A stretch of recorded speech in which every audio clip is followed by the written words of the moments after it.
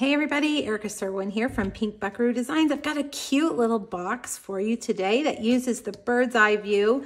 Everybody is loving this stamp set. It's one of my favorites from the catalog. And the best part is the little glasses you can put on the birds. I'm kind of starting to think about back to school treats. And so I thought maybe this one might be a nice little teacher treat. It slides off. This is a belly band that slides off.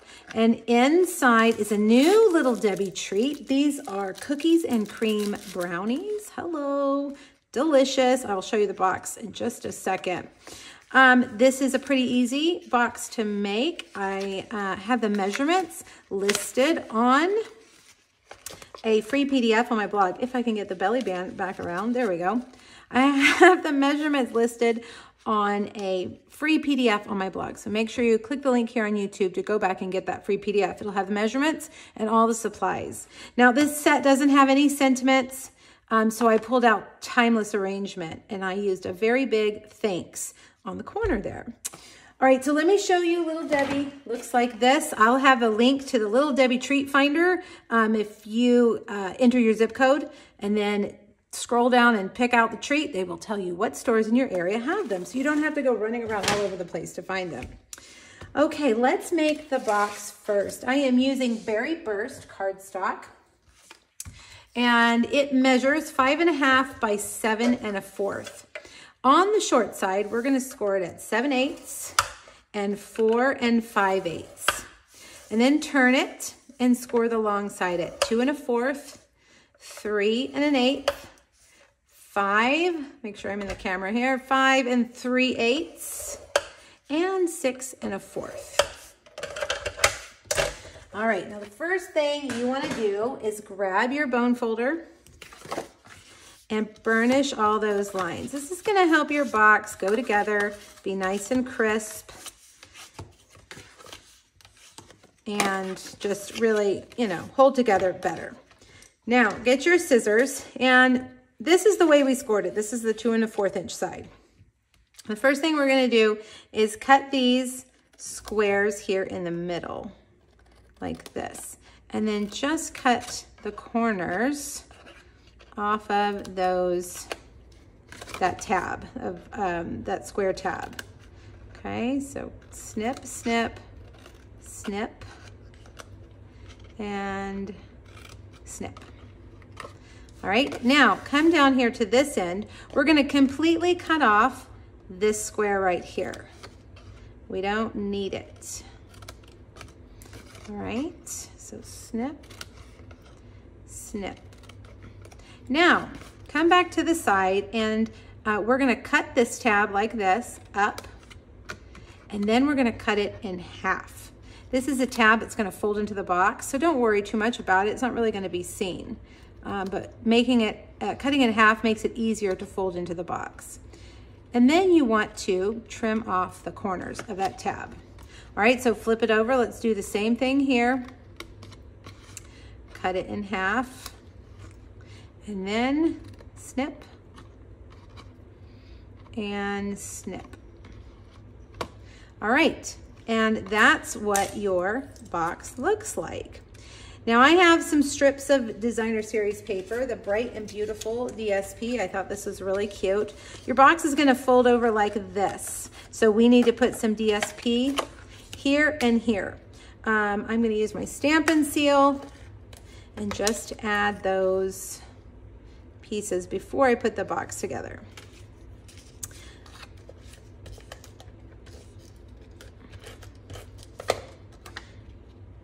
There we go, like that, okay?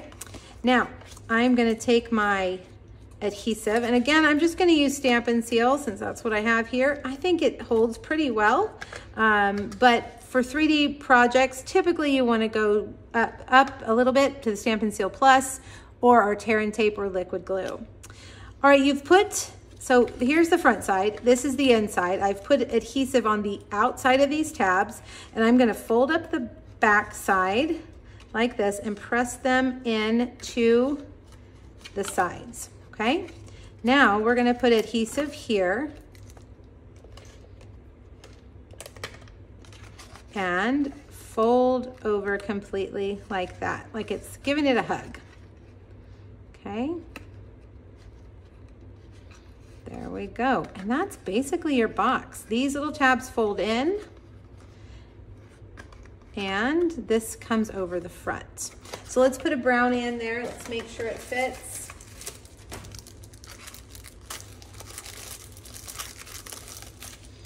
All right, perfect fit, and fold over. Now to keep our box closed, I have created a belly band. I'm taking a 1-inch piece of berry burst. And I actually think I'm gonna have to trim it. It's a little bit too long. I'll have the measurements for this piece on our PDF today. All right, fold that over. You wanna pinch the edges like that. And then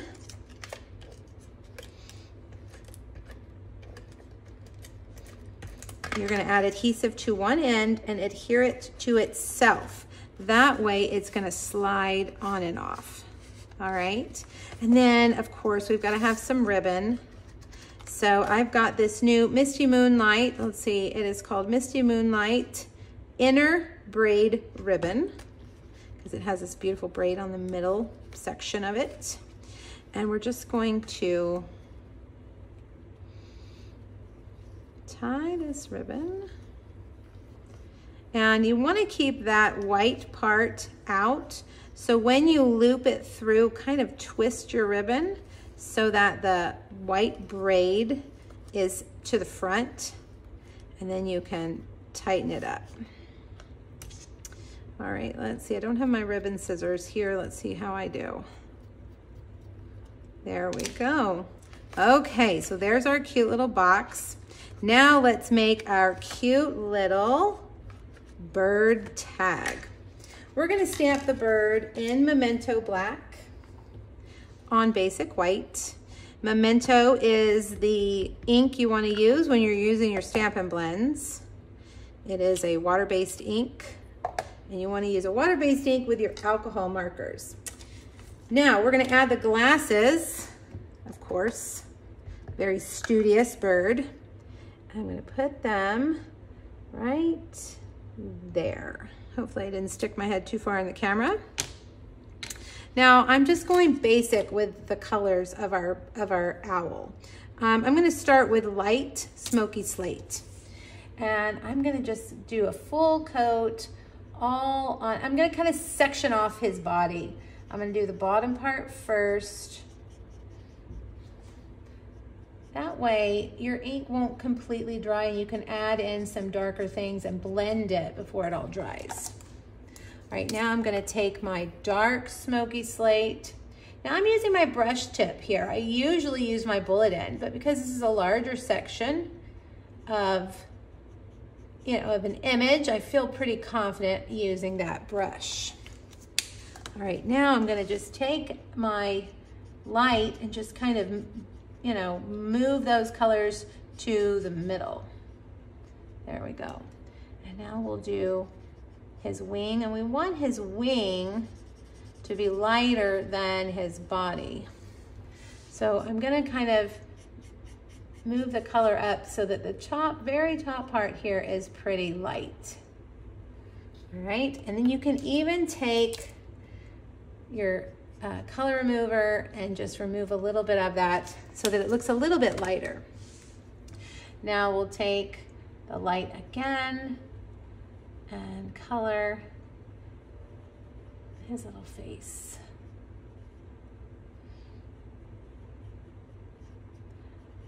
All right, now one fun thing you can do with your bird with the glasses is take Wink of Stella. This is a glitter brush, and just add a little bit of glitter inside.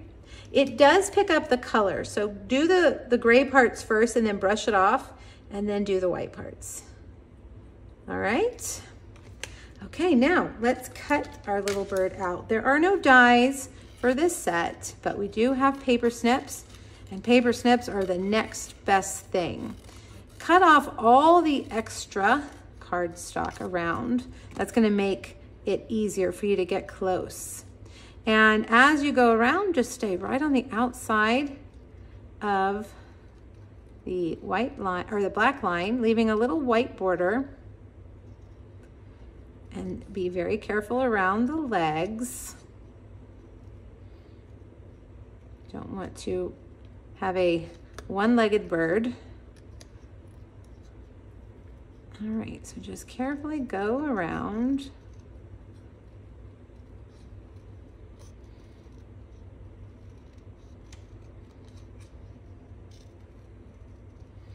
And I'm using my opposite hand to turn the image. I'm not turning my scissors. And there you go. All right, now we need to stamp the tag. This is one of our new nested essential dies. I'm going to stamp the sentiment first so I know where I need to stamp the books. So a very big, and then we'll do thanks up here on the side like that. All right, and now we can do the books right there. All right, I am using the colors from the Designer Series paper to color my books. First, I've got Berry Burst, and we'll do that bottom one, and I'm gonna do light on the spine. And then I'm gonna take the dark and do this label part right here. All right, and we're gonna do the same thing with Night of Navy. Now, Night of Navy is a very dark color. Oh no, I'm sorry, Misty Moonlight. And Misty Moonlight is a dark color too. So be careful with your dark. You don't wanna do too much because then your black line of your image will disappear. Okay. And I'm gonna take the dark and up here. And last, we'll use lemon, our new lemon lolly. And I'm gonna use the light.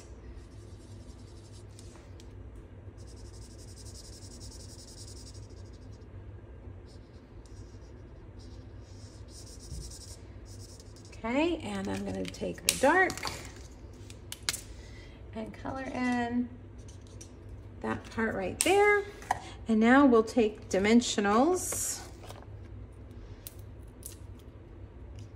and add our bird right there. Whoops.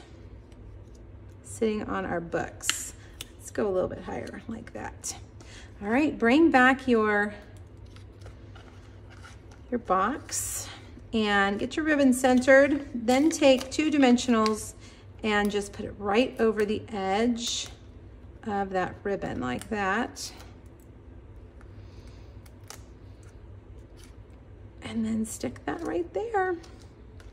And there's your box. See how that belly band will slide right off. And there you have it. All right, guys, make sure you click the link here on YouTube to hop back over to my blog. I've got 2 other bird's eye view projects for you and a free PDF. Let me know if you have any questions and have fun stamping. Thanks, everybody. Bye-bye.